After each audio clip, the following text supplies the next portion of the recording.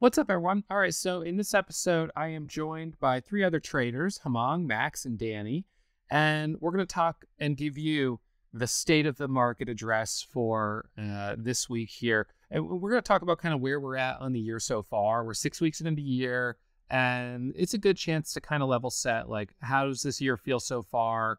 Are we moving in the right direction? And then we're going to talk about a couple specific trades on MSGM and maybe a few others, because we did just have this sort of burst of momentum over the last week and a half.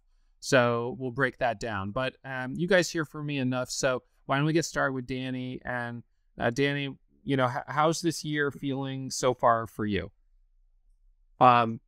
It's a good question. I think how is it feeling is really difficult. How am I doing is really pretty well. I am really focused on my strategy that I know works well for me.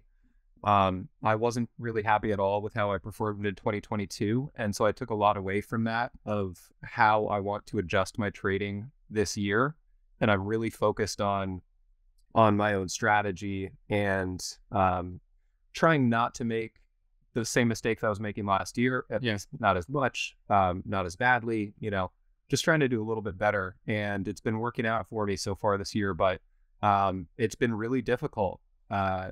It's a really difficult time in the market right now. It's very choppy, but I've been doing well to avoid a lot of the chop and trying to just be really patient and get good entries and good trades.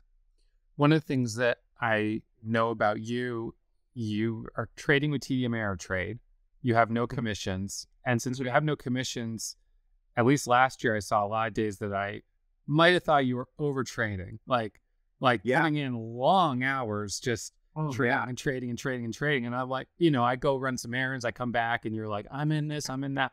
I'm like, my God, he is still going at it. So, on the one hand, there's a downside. You're overtrading, I think maybe. But on the other hand, you do gain a lot of experience doing that. It's a lot of time in the chair.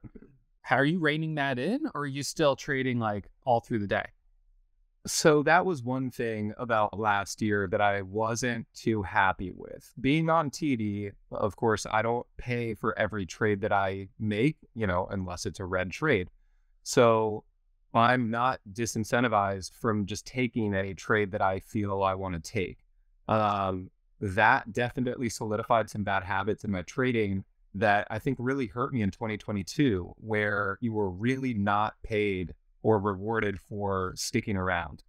At the same time, I did learn a lot from the mistakes that I was making, and I seem to be doing better with that coming into this year. And I was actually writing just some thoughts down yesterday, and one of the things that I wrote down was that I have been really happy with how I've pretty much been trading the morning session lately and just getting out. One of the realizations that I kind of came to was, if I wanted to make more money on that day, I should have taken bigger size on the setups that I knew were good, and I should have tried to figure out how to avoid some of the losses. And then aside from that, just over trading when there's less volume through the middle of the day and there's just no range, it just doesn't make sense, and I'm wasting energy. It's funny you say that. I was thinking about something similar this morning when I was looking at CELZ, because, and I know, Max, you were trading it this morning too. So CELZ, leading gapper, my P&L's on the screen, so you guys on YouTube will be able to see it. But, I felt like I ended up missing this kind of big candle that went from 115 up to 136. I looked down for a second. I was like recording one of my stupid YouTube shorts, and I look back up and I'm like, oh my God, it's at 135. I just missed it.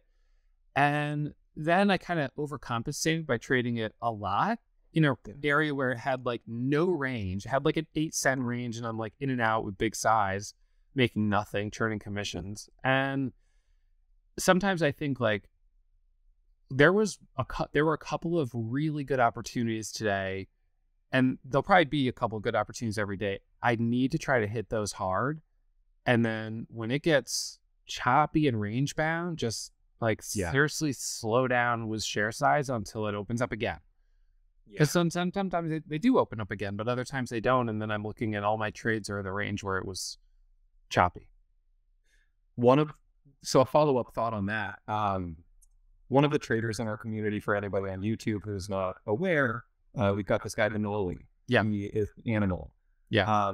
Every now and then he just drops these little tidbits that are so important. And one of that recently was something about all I need is range and volume. And with those two things, there are trades that are worth taking. And I have done really well to kind of internalize that lately. It's like, is this just kind of like range bound 5 to 10 cents, or is it actually going to give me a move that's worth trading? And so that's been really good for me. And then whenever something is kind of range bound, I've been doing a good job to just not trade it, because those can be really tough. They can really suck you in to over trading, getting really frustrated, and then like having a day that you really didn't plan for.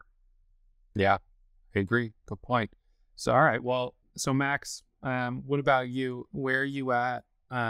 These first 6 weeks of the year, are you feeling like you're off to a good start, or churning, or? Yeah, first 6 weeks so far, I'm off to a pretty solid start for the year, especially compared to how quarter 4 was for me. Good. From September to November, I was red. I had those were 3 red months in a row.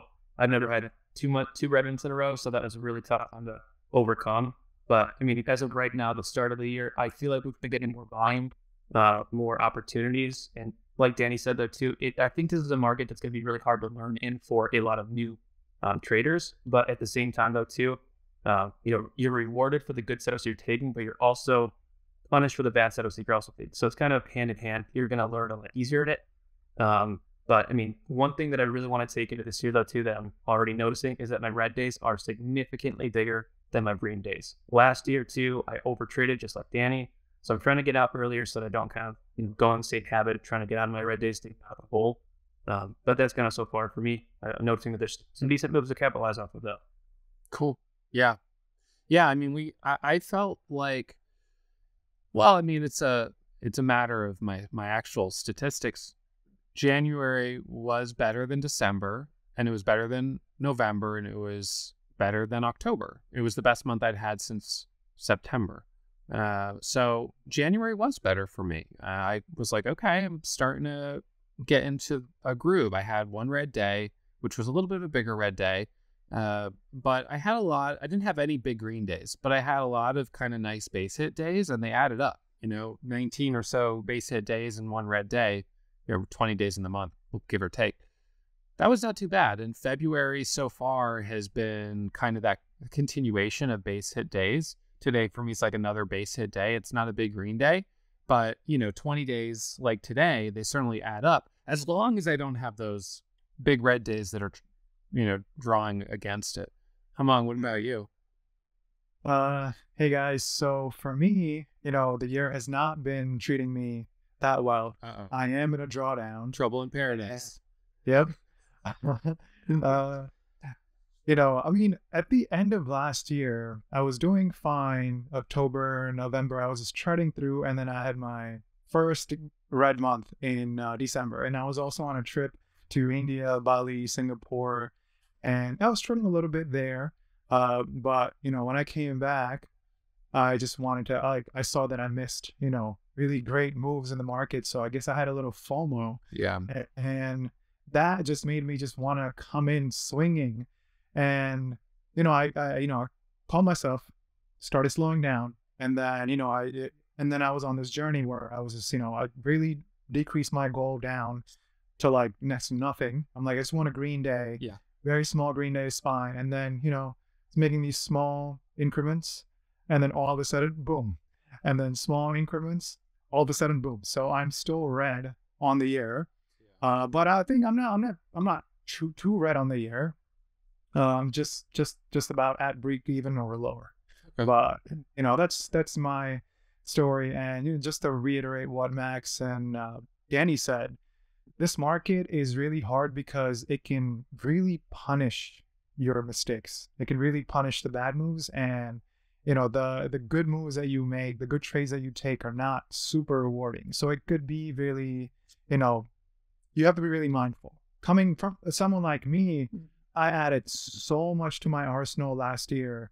I was trading all kinds of setups, I just kept adding more and more and more.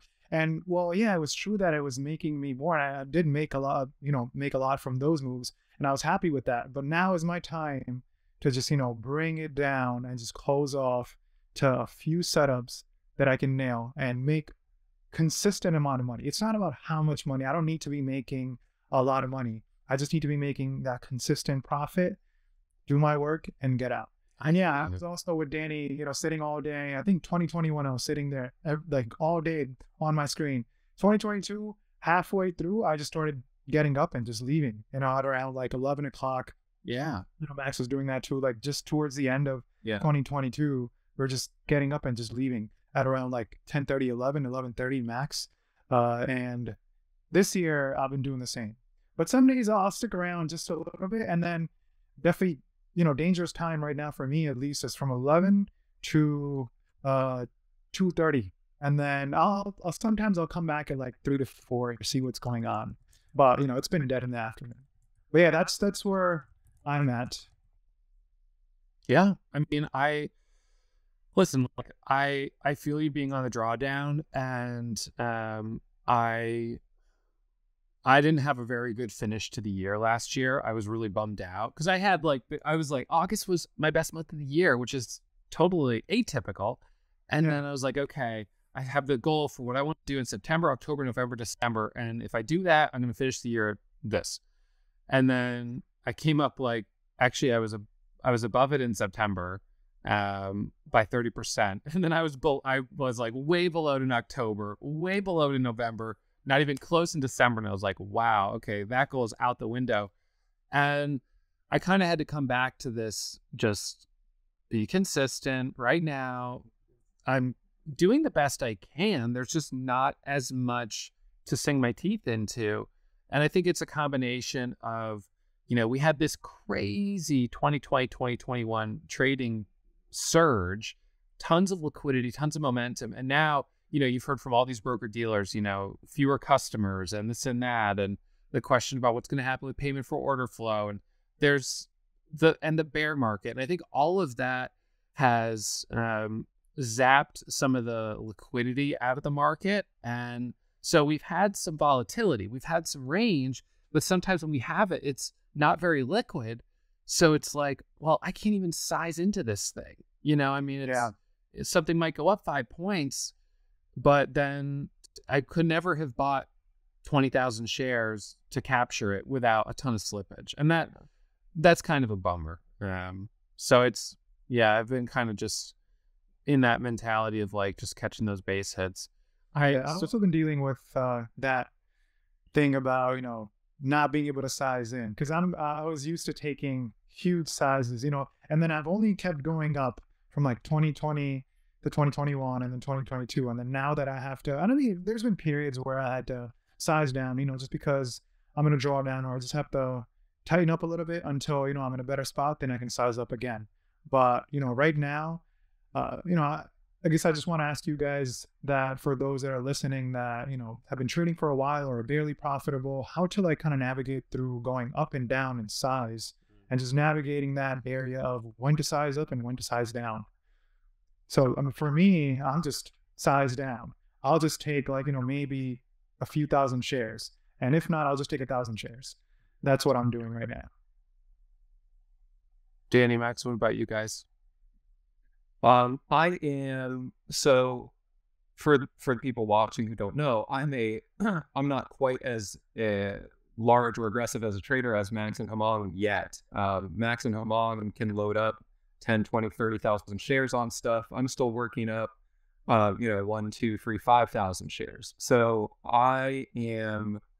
since I'm doing well with my strategy right now, I'm still trying to size up.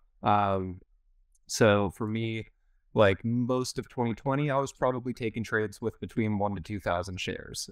Today, my biggest position I was holding was 5,000 shares. So like I mentioned before, I'm trying to load up on those plays that I think are really high quality. And that's my strategy at the moment. I'm still trying to size up, but mostly just because, I'm not in a drawdown. I've been seeing consistent success with my strategy. So to me, that means, take more size. I don't really want to be just totally comfortable all the time. At the same time, you just have to take what the market gives. Ross, you were talking about, your plans for like September, October, November, the rest of the year, last year. And it just makes me think, we all have these plans and expectations, and then the market doesn't care. Yeah, totally. You just have to trade what is actually happening in front of you as best as you can, and kind of listen to what's happening with your results from that. Yeah, no, that's a really, really good point. I mean, that's like, being a surfer and going out and being like, I'm going to catch big waves today. And then you go out and there's nothing there. It's like, okay, I guess that's not happening. But yeah, I mean, I feel like with that, I don't know. I mean, I'd like to think that you'd be like, yeah, it's not even worth trying. But with trading, it can be easy to kind of lie to yourself in a way and be like, there's enough here for me to really try. And I know for me, like when I do that and I'm like in this grind of like really struggling to make like a couple of small winners, that then when I have a stock that ends up being really clean, I'm like, whoa, night and day. Like, why was I driving myself crazy with all that chop before? It's such a mindset thing. And your analogy right there was just making me think. I live out near the coast here in California, go surfing. I think it's just totally your expectations. Like, sure, a head high day on, really nice breaking waves is awesome. But if that's not what's happening, I'll take out my longer board and just enjoy the nice day out on the coast. I'm not going to be looking for those same waves if it's not happening. I'll just, have fun and have a good day. So I think it's kind of hard to do with trading. It's like you can't really just like have fun and like hang loose like some like, I don't know. It's the main point with that is like, if you're not having like head high barreling days in the market, don't expect it and swing for it, because then you're going to be really pissed off about why you're out there. That's me for sure. I'll be taking a couple thousand shares and then I'm like, oh, this is the one. And then boom, I size up and I get punished really bad. I think, and that's been my struggle, because it's such an ego related thing. I feel like my ego just takes a huge hit when I have the size down from 20,000 shares to 2,000 shares, because it's so many. It comes back to expectations, right? My expectations are that I'm taking that and I need to be making at least this much. Right. Whatever number that is, I need to be making at least this much from the market. But at the back of my head, I have to be real with myself that this is not the market. But, ego is also like kind of a thing that is not going to let you realize that. It's going to make you so emotional in the moment that, no, this is it. And you just jump in. So you have to be really mindful and practice outside of trading that, this could happen. These are the scenarios that I can run into. And even in those scenarios, when I am down, not to go back and revenge trade, just go and find A quality setups. And if not better, just get up and come back tomorrow. Yeah. That's a huge point. I agree with that. What about you? Yeah, no, honestly, I like that you say something about expectations though too, because I think it's so difficult to control your emotions when you come off a really big green day or a really big green streak and then try and size up the next day expecting the same momentum. That's the thing about trading though, is if you can come into each day, even after a big green day, and expect nothing out of it, I think that's what's going to set you up mostly for success. And I can speak from this too. From last week, I had a really big green day. The next day, I lost more than I made the day before. And that sucks. It's not easy going from it then too. However, though, I like to think of red periods or red days as a learning lesson though too. Because last quarter four, I should say, of last year, there was a period where I didn't size down, just like you, Ross. I had a really good August month. That was my best month ever, best month of the year. In September, I was expecting, similar results. So I wasn't able to size down, and I kept the same share size, and I got chopped up on crazy. So I took massive hits off. Yeah. And it took me a little too long to size down my size, my account, and everything about it. But again, expecting nothing though from each period or each day, I think is what's going to be the best though for your share size, or for profits. And it's for me right now, I feel like I want to try to hit the one or two really good setups with more size to make them count. So that for me might be like 15 or 20,000 shares. I was trading with a cap through from like maybe May or June of last year until sort of towards the end of the year. I was keeping it pretty solidly under 10,000. Sometimes I would go to 15. Occasionally I let myself go up a little higher, but very rarely. But more recently, I've been more comfortable starting with 10 and going to 15 or maybe 20. Today, I went a little higher on CELZ because it was cheap. It was like $1.20 or something, but 35,000, 37,000 shares. But in any case, I'm kind of trying to hit those one or two trades with a little bit more size to make them count, and then just like get out earlier. And that, I really do struggle with that because I do get FOMO. And, on MSGM last week, to show you guys the chart for those that are watching, I really got some pretty bad FOMO on that one. This is the one that Max did really well on. And then, what was it? MSGM. Max did really well on it on the first day and then gave back those profits on day 2. I had a really close call on day 2, like sizing up early pre-market. And so like, if we look at that one, and maybe what was your, for all of you guys, the four of us or three of you, when you were trading MSGM, like what was your kind of take on it? Were you all trading it pretty early? Or did you wait until it started to open up? For me, it was pretty much right at the open. I waited for it to start to open up a little bit. Mostly though, what we've been seeing before that though, I like to follow some sort of trend that we've been seeing too. And for the most part, at the beginning of this year, we've been seeing our decent leading gappers start to fail and kind of just fade off. Yeah. So on this one though, I was kind of expecting something similar to it. However, pretty early on at the open, we saw a red to green move, which I liked. And then shortly after that, it started to sell off back down under $7 again. And then one thing, again, another trend that I've been seeing though, is these low days get on up and then we get another red to green move out of it. So I was kind of waiting for that then too. And once we got back over high at that point, I was pretty bullish on it, but I kind of waited more so for it to start to curl and prove that it was going to hold. Interesting.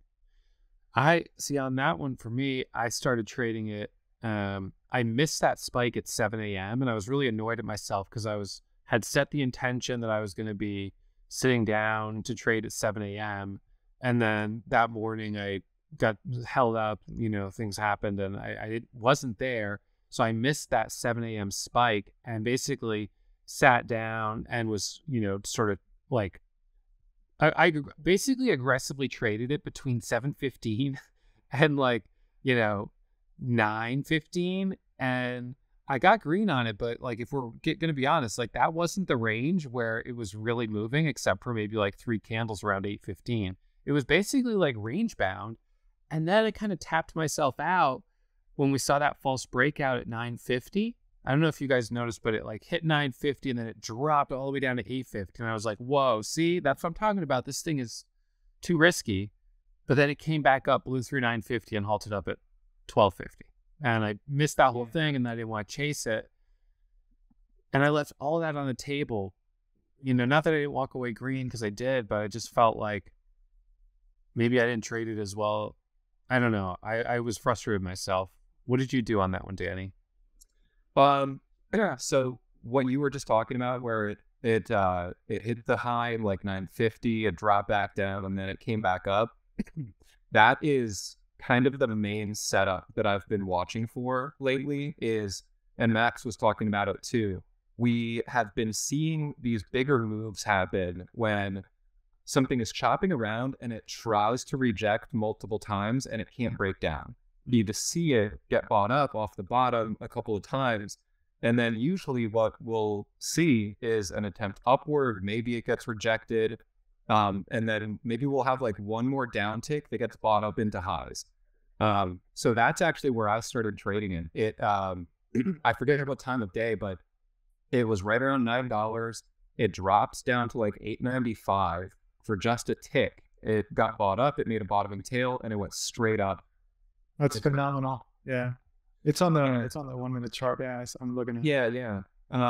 So I actually didn't make really big profit on it. I did well enough. I was trading pretty conservative size on it because of the range of the spreads. I didn't expect that it would make that big of a move. Yeah. So I guess I didn't fully understand the risk and reward on it. You know, it's always easier to look back and say, oh, I guess that's why it squeezed 1,000% on the day. But those ones are really hard to trade when they're just going straight up halt to halt. It's like, where do you get in that makes sense? And how do you get in when they're moving so fast? Yeah. They can be really hard to trade, and they can make a lot of emotions. And so, like, if you got green on it, I think you just take it. If you were red on it or just a little bit red on it, it is what it is. Those are kind of outliers, and those can be pretty difficult. So I need to get it. Sorry, Danny. It's cool we say that though, because the halt, I did do pretty well on it profit wise. Because the halt's up though in that period, I feel like every time it just goes from halt to halt, I'm chasing like crazy. Yeah. So I missed the entire move basically from $10 up to $16, and I was waiting for the pullbacks on those. Yeah. So some of these setups though, just like that candle that you guys were just talking about, the what was it, like a 10 and 28 candle, I think it was, that bottoming tilt. That's a beautiful setup right there. That's a pullback after coming down high a day. I think that's more of the setups that I've been looking for rather than the extensions, even though you can get a nice move up. They're a lot safer going. You're expecting a pullback and waiting for it. So when you get it, you know what you're looking for. yeah. Yeah, for me, I would say MSGM. I was trading it with you in the morning, Ross, at 7 a.m., 7:15-ish pre-market. Yeah. And then, I was trading it all throughout the halts, But the first one, I made quite a bit. And then when it opened up, right around Danny, when you were saying that 950, that, the little push down below 9, and then it started going up. When I saw that, I started trading it actively, and then I was in the first halt, and then I made, I got really green. And then the second halt, right before it halted, I actually, it made a new high, and then on the way back, I took a pullback, and I gave back 75% of my profits. Wow. Oh. And that was the worst feeling, especially when I knew that, I'm red. I was really good. That was going to probably put me green on the month. I'm not sure about that, but anyway, I was doing good. And then after that halt, I'm like, okay, man, so this is probably, I'm just going to be have to be okay with this. Let's just walk away. But then no, it wasn't done yet. It halts up again. And then I took that again and put me back where I was. So, as you were saying, Danny, these are not for those of you listening out there, don't feel like a loser if you didn't take part in this madness, because it's not going to bring good feelings to you. Even if you made a lot of money, don't feel like all of a sudden you know how to trade now, because this is an outlier situation here. This does not happen every day, right? And it happens once in a blue moon, For sure. and then it could really punish you. And then, so I made it back, and then later on, I was just trading it throughout the day, because I'm like, then I was just, I think, chasing percentages. That's what I was doing. I'm like, okay, it's at 700% now, so it's probably going to go to 800. It's going to go to 900. It's going to go to 1,000%. So, and did it hit 1,000% on that day? I forget. It hit like 985 or something like that. Okay. So, and then I'm like, it's definitely going to hit 1,000 now. So I was buying some pullback. I forgot where. And that's where I gave like 40% of it back. And then I'm like, I'm done. This is good enough. We haven't seen this momentum. And, I was more excited for the momentum it was going to bring. Yeah. And how much money I was able to make on the whole ticker, on the madness that happened. I'm like, you know what? This is finally going to bring some new traders, some more momentum into the market. And tomorrow, I'm looking forward to tomorrow. Whatever happened today, I'm just going to shove it under the rug and, just brush it off. Yep. Whatever. I'm more excited for tomorrow. Yeah. I know. That's good forward. It did start. I mean, at least for me, I didn't have my biggest green day of the year on that day or on that stock. I did okay on it, but it for a variety of reasons, I left money on the table, this and that. But I feel like I've been in this groove of hitting decent base hits, and I hit some decent base hits on it. and I got a little over what I set as my daily goal. And I was like, that's good. I don't want to overstay my welcome, because I've had so many days where I give back those gains, I get emotionally activated, and then it starts to spiral. And right now I'm kind of just like, I'm wanting to be in the practice of trying to trade less. And I feel like there'll be a time when maybe we are seeing more opportunities, and those are times I should stick it out. And I think in hindsight, I could have stuck it out a little longer on MSGM, but it's just so hard to know, because like it happened to you, it went higher and then you managed to give back 75% in a place where you wouldn't think that was even possible, but it can happen. That's the thing, and that's the worst feeling too. Yeah, I would so much rather so I was a swimmer in college and through my high school days and all of that. One of the best things that one of my coaches and friends told me one time was consistency over intensity every time. Because it's so hard when you're just like trying to be so intense and trying to like nail the home runs, and then you're just so emotionally activated, and it's hard to not take that into the next day. And you did a really good job of that last year, Ross, through the summer. You were talking about how you had kind of sized down, but then you had like 45 green days in a row. Yeah. No, you're right. Yeah, it was that was, I was taking solace in the fact that even though I wasn't hitting big green days, I was having lots of small green days. But I did kind of get myself into a little bit of a thing where I was like, it's actually, I was telling myself, I was like, it's not hard to be green every day. And I'm going to preface with all my disclaimers here that trading is hard. But I got myself into this mindset where I thought it wasn't hard, because my first couple trades, I would sort of test the water with smaller size. And if I went red, I was red usually only a little bit. And so there was lots of time in the day for me to get back to green. Or if I went green, then I just kind of start scaling down right away. And so, I did end up eventually having a red day and ending that, long green streak. But I still finished the year being pretty consistent, even though I didn't have big green days. It was pretty consistent with small green days.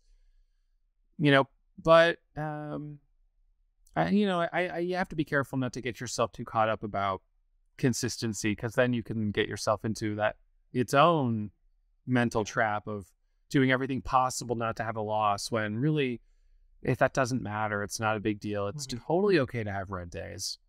So it should be in any good trading plan should include red days, because they're going to happen. You're going to take red trades. You're going to have red trades, even if you're a really good trader. Yeah. But it's also, as you guys are mentioning it, it's really, our humans are not used to having red days, right? I mean, when you're planning for, right? Let's say you're planning tonight, when you're watching this, you're planning for the next day's trading plan. You're like, okay, I'm going to take this, I'm going to take that. But, your mind, your psyche is not going to let you, foresee that in a red day, right? You have to kind of force it. It's your ego doesn't let you, or, you're fearful, your self is not going to let you. It's hard to be okay with uncertainty, right? So you have to really take that, make that a point that, hey, tomorrow could be a red day, and it's part of the game. Yeah. How big of a red day? I don't know. That's based on your plan. But you have to be okay with that uncertainty, and that's what this game comes with. I think it's also important though too to understand exactly where you went wrong with those days. So understanding your loss, your red days, your red trades, I think that's also the most important part though too, because I think for us the reason that we're profitable is because we are, in a way perfectionists, and we're always trying to improve on our strategy. So in order to do that, we must understand exactly where we went wrong, and learn from it though too to understand exactly what to do or what not to do, tomorrow or the next day. Yeah, for sure. No, that's a really good point. You have to be trying to learn from mistakes. So it doesn't mean, the thing is, not every loss is necessarily a mistake, because even the best traders are going to be right probably only 70% of the time, maybe 80%. So 20% of the time you're going to be wrong, and you shouldn't look at those as mistakes. You should look at those as calculated trades that you took that were losers, and that's totally okay. But then there are also mistakes that you can make, which is a day where you go from, I don't know, like for me, so the second day, MSGM day one, I did do super well. And then day two, I sat down at my computer at super early. It was I wanted to be sitting here by 7 a.m., but I was running a little bit late again. And so by the time I sat down, it was 6:58. And I didn't have my glasses on. I was just like turning on my computer and I was like, okay, what's moving? And I saw MSGM was at $47 a share or something like that. And I was like, double take. I was like, for real? Oh my God. It was up 200%. It was gapping up again. And so the second I saw that, I started pressing the buy button at 6:59, and it ended up squeezing up to a high of $52.64 a share. And then the next candle dropped all the way down to 45. It dropped like almost 8 points in one candle. And I was holding full size. And you know what? God forbid they had dropped the news of the secondary offering at 7 a.m. That thing could have dropped 20 points. And that's exactly what did happen when they did drop the offering news, a little bit later that morning. It was right here for those looking at the chart. So like that was a spot where I made a mistake in my judgment call. I took way too much size. I was too aggressive. I wasn't thinking about how it was a second day of continuation and you'd have profit taking at 7 a.m. And anyways, so, that was an opportunity for me. Fortunately, I was able to unwind the trade and finish green on the day. But those are the types of things that you don't want to brush under the carpet. You really want to look closely at where you made a mistake and what you can do to try to avoid it. But, unfortunately, there will be outlier trades like that every month, every year, probably, where for whatever reason, maybe it was just you got in the sort of the heat of the moment, you made the wrong call and the cost was substantial. And now you've got to recoup it. And it's frustrating, Hemang, when you're in the situation of like rebuilding an account with like small base hits, small base hits, small base hits. You have like 15 small base hits in a row, and then in one day, give all 15 days back. Yeah. Now that we're talking on that day, I was building my account back up, just small days, consistent green days. Had a nice day on that MSGM when I made that 900% move. Next day, I got a little too excited. I'm like, you know what? Yes, momentum's coming. So, most of us traders know that, losing is part of the game, and we're always kind of aware of that in the back of our head. But, a lot of times we don't realize that could also happen. So I wasn't ready for a red day, and I was trading VS when MSGM was going up. And by the way, we'll talk about why did MSGM go up after their offering, right? Well, we'll come to that. Okay. But I was trading VS, and I'm like, you know what? Next, the first day after the momentum, after a stock goes up hundreds of percent, this is gonna go up. So I just sized in, and it just started halting down and down and down. I don't know why I was holding a loser. All these, I don't usually hold a loser. I'm really quick to cut off my losers, but I kept holding it, and before I realized it was the biggest red day of the year. Small steps, and then boom, it goes down, right? So I mean, that's the game. The problem with that one was it was so much sympathy to MSGM. And so when MSGM had the offering, it dropped immediately on that same candle. And then it did halt up at the open, but then it halted down 1, 2, 3, 4 times in a row. Yeah. I mean, I didn't expect that either. I was really surprised it went down that far. And that was a divergence because at the time, MSGM had the offering. And I was thinking of HUDI this summer. So remember HUDI this summer? Yeah. They had an offering and it was at like $20. The stock at the time was trading at like 200. It instantly drops to like $20. And then it went way lower. I thought MSGM was going to go lower because I was like, offerings at 21, but it goes from 21 all the way back up to 50. Yeah, 49.71. Yeah, I mean, so like $50. The offering was only 180,000 shares, which I was kind of surprised they only sold that many. But, it was weird. I don't remember if the HUDI offering was like way bigger. I think it was at $20 or something. It was similar price. I don't know the shares. Right. Yeah. So I'm just pulling up the chart here of HUDI. I mean, this thing in one candle dropped from $160 a share. And so the offering price was around 20. And you can see it didn't bounce all day. So that's when I was expecting what happened with MSGM. I didn't think it was going to bounce. I thought it was just done. But Yeah, same. but it bounced. It bounced really well. And yet, despite the fact that that was bouncing, VS, which was sympathy to MSGM, was holding down. So it was like, I was totally confused. And that's why I was holding it, because I'm like, look, no one was expecting this. And that's happening on MSGM. And while we're seeing this, relatively great move, good news and everything, VS, okay, 2 halts down, it's probably going to just make up for it altogether after just, halting again, because we've seen this action in the market before. And that's why I was expecting it. But, that obviously to do that, I broke one of my rules is, holding a loser. Yeah. And I got, that one time I break that rule, I got paid for it. It's great. I mean, yeah, you know what though? I bet there's been some other times that you did hold a loser and end up coming back up, and those are like easy to kind of forget about. I mean, yeah, I know. I'm just like throwing it out there, but that was the time where it finally caught up to you, and yes, that's a better way of putting it. It finally caught up to me. But I've done that too. I mean, I've had trades where I get stubborn, and I'm like, why am I still holding this thing? And yeah.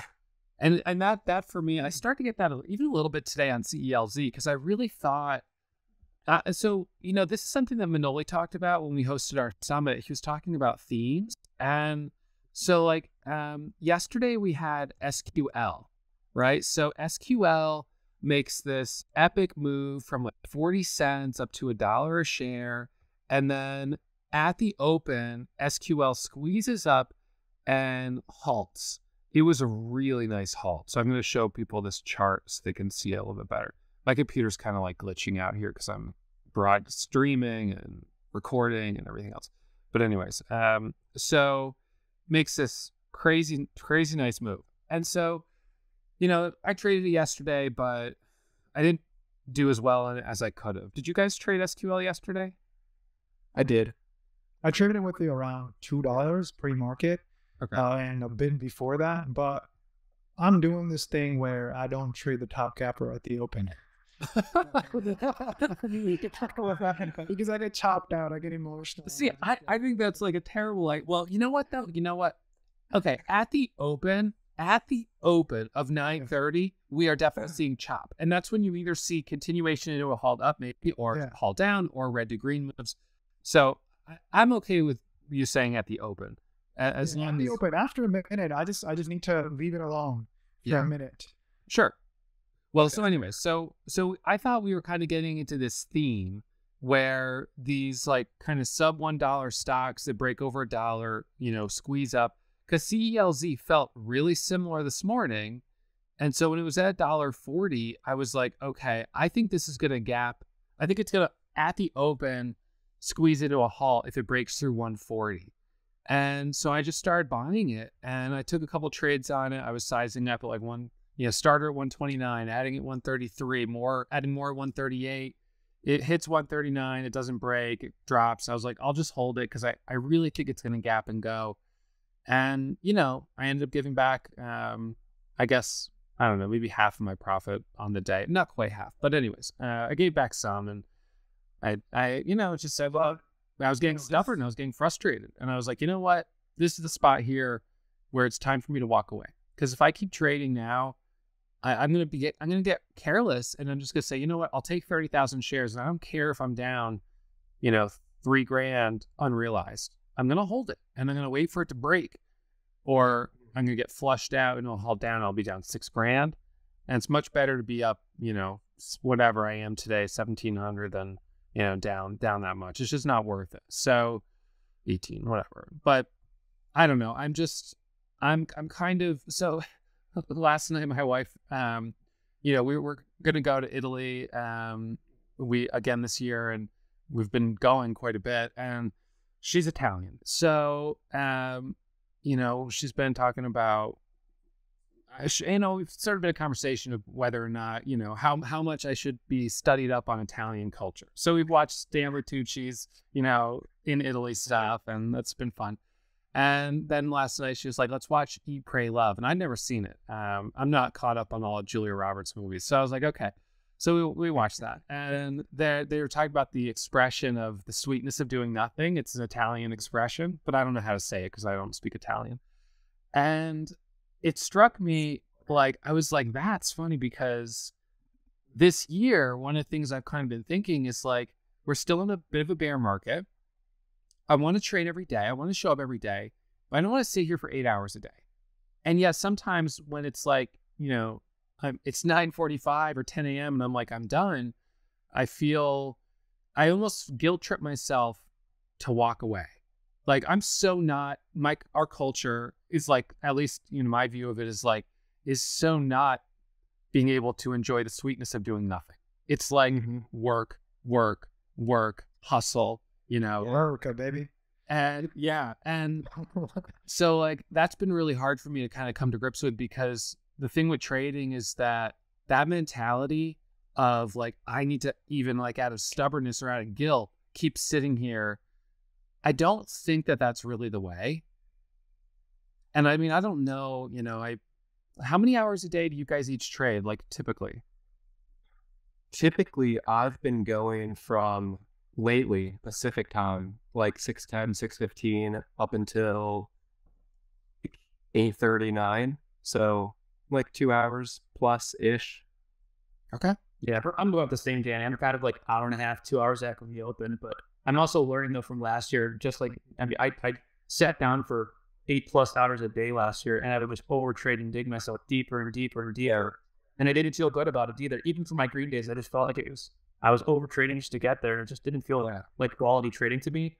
So this year I really put an emphasis on getting out early. The tough part, though, is when there's really no momentum, trying to leave early. It's like, okay, well, what do I do for the rest of my day now? I don't know. I feel bored when I leave too early. So that's kind of, sometimes I get myself into staying, though, for that reason.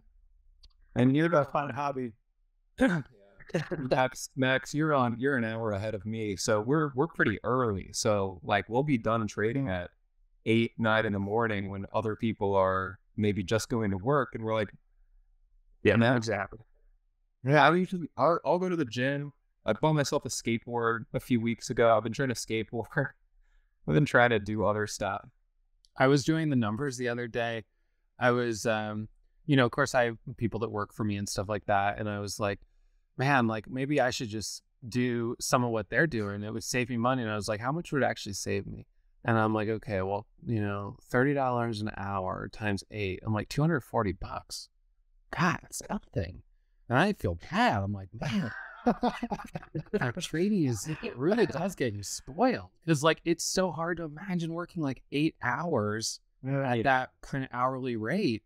So, like, the prospect of, like, either of you, like Max or Danny, like, going and getting, like, a different job would be like, why even bother? It would like, not even move the needle. Yeah. Not to say there aren't other things you could do that might be more lucrative, but that would require time, like, I don't know, but real estate or something, people talk about. But Hemang, what about you? What's because you're on East Coast time, so. Yeah. So I recently, I've used the jet lag to my advantage, and I get up super early at 5 a.m. At the computer by 6:30, okay, or 7 a.m. Yep. And so because I'm sitting early, I usually leave around 11 o'clock, or like 10:30 sometimes, because I know right now that's the theme. Like 10:30, everything's dead. And then, or like, even starting like 10:15-ish, everything just starts to die down. And then it picks back up later, like 11:30, 12, but I'm not safe for that. So I'll 4 hours and then maybe half an hour to an hour later on. So average 4 hours, which is still a lot. I think I need to bring that. He's red on the year. Someone's putting in too many hours. You got to scale it down to like 2 hours. That seems to be a sweet spot. You're working too hard. Poor Hemang. Yeah. See, the thing is, though, for me, is the FOMO that I get when I see a big move that happens between 10:30 and 12, or between, whatever. Like last week, we were seeing some good moves between 2 and 4, and even after hours. And Jess was like, do you guys think we should be trading after hours or like afternoon? And I was like, oh, God, I don't know. But, like, I agree that there have been a couple of really nice moves. CETX, I think that one went from, I don't know, 7 to 15 or something. And I think RSLS did an afternoon move, and you see those and you're like, well, they're definitely moves. And someone was asking today about the moves that sometimes happen at 4 a.m. and they're like, should I be getting up at 4 a.m.? And someone else was like, I'm telling you, I'm up at 4 a.m. I watch them. The spreads are huge. The liquidity is terrible. You really can't chase it. They're only good for waiting to short the reversal, but that's all they're good for, and that still is risky too. So I don't know.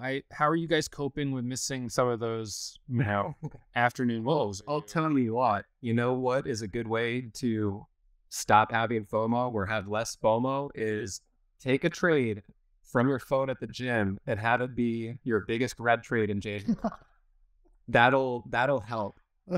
We want to do it so much anymore. That'll teach you. Wow, that's a mistake. That's definitely, and you know what? I'm really grateful. Lightspeed, which is the broker that I'm using, there's no mobile app for it. So I don't trade on my phone. I mean, I do have a TD Ameritrade app on my phone, so I have a retirement account there, but I just don't trade on my phone, like try to day trade. I don't. Freaking DAS has a mobile application. It's really good. But it's not as, like, it lags and stuff, but like, the level 2 on it is really good. Yeah. I don't know if you should trade on it. I'm not, don't even tell people. I pretend you guys just erase what you just heard. Yeah. I'm not the FOMO can be such a hard part, but I mean, over time, pretty much every time I've given into FOMO, I've lost. Or more often than not, when I give into FOMO, I'm red on those trades. Yeah. And eventually you get to the point where you're like, all right, I see this moving. Kind of sucks that I'm not there, but like, I could be red on it too. Like, that's the ultimate. Yeah. So maybe I'll catch it, but like, I could be sitting in my computer right here and be ready for it. I could still be red on it. Yep. Yeah.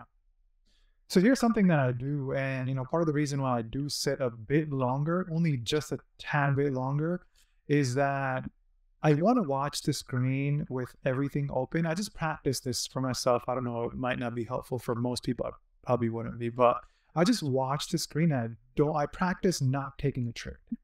Yeah. I just sit there and I practice just being present and being okay with, everything being open, because I feel like that gives me more control than just me walking away and just, dashing out of here. And then next day I see something. I feel like that gives me more FOMO sometimes. I have to be just okay with it that, I'm here, I'm done. You can climb up another 100%, whichever stock you are, and I will be okay with it not taking you. I think once I start doing that, that has given me more so that calmness and just being present there. I admire that. I find myself like with MSGM as it was going higher, and I didn't trade it. So I was like, I'm going to exercise discipline. I said I wasn't going to get back in. I said I was done for the day. I'm going to be grateful for my gains and not trade it. But as it went higher, I started finding myself getting more and more frustrated. I was like, God damn it. And it just kept going higher and higher. And I was like, are you serious? I just watched this thing go from $9.50 to $25 a share. Yeah. Like, I wouldn't be able to do that. So that's where, and I didn't trade it, but then the next day I was like, so kind of like, I was just ready to fire, and I fired hot. Yeah. So like, I don't know. Maybe I need to work on that. And it might, I clearly wasn't able to fully accept, sitting and watching it. I was not okay with it. I wasn't there, but it's something it's working hard. Yeah. Well, one of the things that I've found really interesting lately is I track my trades in TraderView, and I've been trading for over 3 years now. So I don't always get the most insightful data on like things I'm really doing wrong or right at this point. Like it's pretty consistent and standard. But what I did find recently was I didn't red constantly on stocks that moved 500% the previous day. If I try to trade them the next day, I'm red. That's interesting. So yeah, it's like expecting continuation, or I guess maybe like having expectations. Like right now, we're not really in a continuation type market. So one thing that's been helpful for me is I just try to find something new. Like when we've been looking at the same stock for a week, I'm like, I don't want to trade this anymore. I want to find something new. And usually something does pop up. It might take a few days, or one thing that's helped me with FOMO is like just the realization there's going to be another move, maybe today, maybe tomorrow, maybe next week. There's always going to be more moves. I don't need to get this one. Just being patient and waiting for the right move to trade is the right thing to do. It can be hard. See, I know about myself, and I'll put my metrics up here for people that are watching this video. So basically for me, 90+% of my profit is on stocks that have 500 times higher volume than the 50-day average. But I would say my profit is a bit more split between the volume today, which is the highest, and the volume by the prior day. So I have a lot of stocks that, so basically to explain, the majority of my profit is on stocks that have also 5 times higher relative volume than the previous day.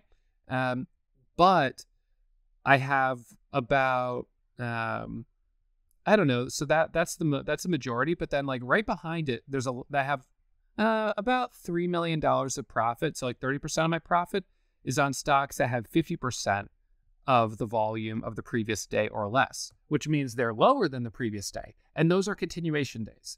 Yeah. So like, so 30% of that 10 million, give or take, is on continuation days. And then, so I kind of have that inverted bell curve, I guess, where I've got a lot on the low relative volume versus previous day and a lot on the high versus previous day. But both of those are still five times higher than the 50-day average.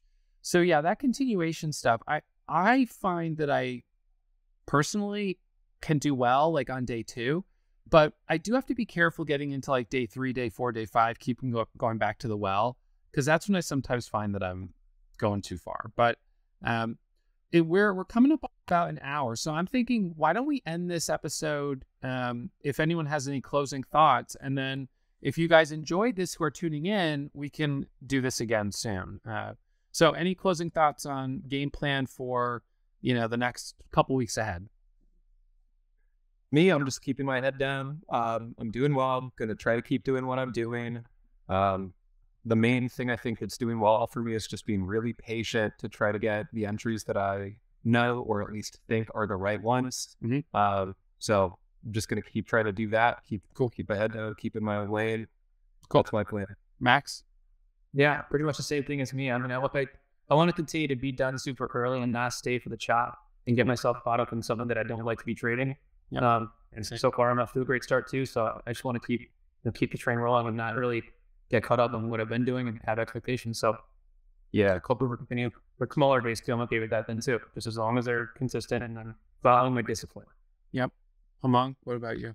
Yeah, I would say, being okay with that red day, that if and when it comes inevitably, and just trying to keep it small instead of sitting there longer and longer to just dig myself deeper. I think, that's for me, and I'm sure it's going to help a lot of you out there. Cool. Right on. Well, thank you guys who have tuned in for this episode. Reminder, as always, trading is risky and our results are not typical. So take it slow. Whether you practice in a simulator, you trade on, let's see, what do I usually say? Practice in a simulator before you put real money on the line. And whether you trade with me or you trade on your own, remember that trading is risky. All right. I'll see you guys for the next episode real soon.